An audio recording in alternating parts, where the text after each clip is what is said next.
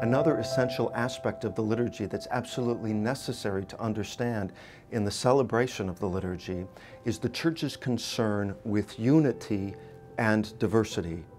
Above all else, the Church wants us to be able to manifest our unity in the celebration of the liturgy. There is no better way to express this unity than our participation in the texts, the postures, and the gestures that are used during the Mass. Here's what the Church herself says about unity in the liturgy. In the celebration of Mass, the faithful form a holy people, a people of God's own possession, a royal priesthood, so that they may give thanks to God and offer the unblemished sacrificial victim, not only by the means of the hands of the priest, but also together with him, so that they learned to offer their very selves. They should, moreover, take care to show this by their deep religious sense and their charity toward brothers and sisters who participate with them in the same celebration. Now here's where the Church gets really serious on this point about unity manifested in the liturgy. At the end of that paragraph, she says, "They are consequently to avoid any appearance of singularity or division, keeping in mind that they have only one Father in heaven, and hence are all brothers and sisters one to the other."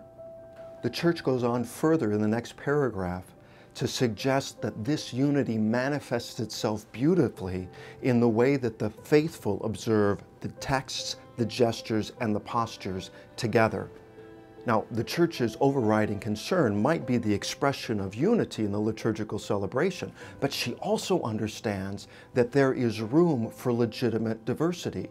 Perhaps Vatican II was inspired by the words in 1959 of Saint Pope John XXIII when he said, "Unity in all things, diversity in doubtful things, but charity in all things." So in the celebration of the liturgy, there is room for legitimate diversity. To highlight this question of legitimate diversity in the liturgy, let me tell you the story that St. Augustine recounts in his letter to Januarius. Augustine says that when he and his mother moved from Milan to Rome, his mother became very upset because in Rome, the church there didn't fast on the same day as they had when they were in Milan.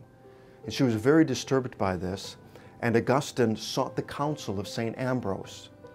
Ambrose gave these wise words: "When I am in Rome, I fast on the day the Romans fast. When I am not in Rome, I do not fast on those days."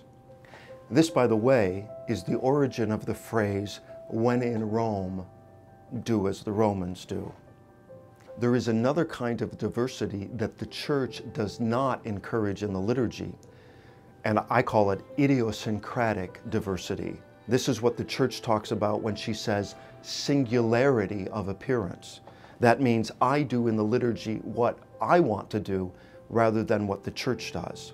Let me give you a couple of examples. The first example is this, and it's a very delicate example because the reception of communion for Catholics is such a profound and significant moment.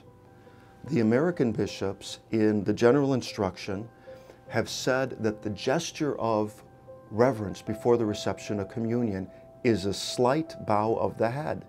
Now, you might say to me, but it's more reverent to genuflect before receiving communion. And perhaps it is. The Church asks us this singular gesture, the slight bow of the head, because it is a gesture we can all do. Not all of us are able to genuflect. Here's what I recommend. Follow in obedience what the Missal says, but let the simple bow of your head be a genuflection in your heart. Sometimes in the distribution of communion, I say the body of Christ, and the response comes back to me, not amen, but we are. Well, it's not untrue, but it's not the response that the Church gives us. And this idiosyncratic diversity disrupts that moment of communion. All of a sudden it becomes what the communicant wants rather than what the Church offers. So to conclude, there is a double challenge for us in the question of diversity. The challenge is first that we be obedient to the rights of the Church as they are given. And secondly, that we be charitable to one another when we see that others do not follow the rubrics the way they should. I like to think of this: when entering the liturgy, we should enter calmly, taking as our model St. John the Baptist, who said, "I must decrease so that Christ may increase." In the end, less of me, more of Christ.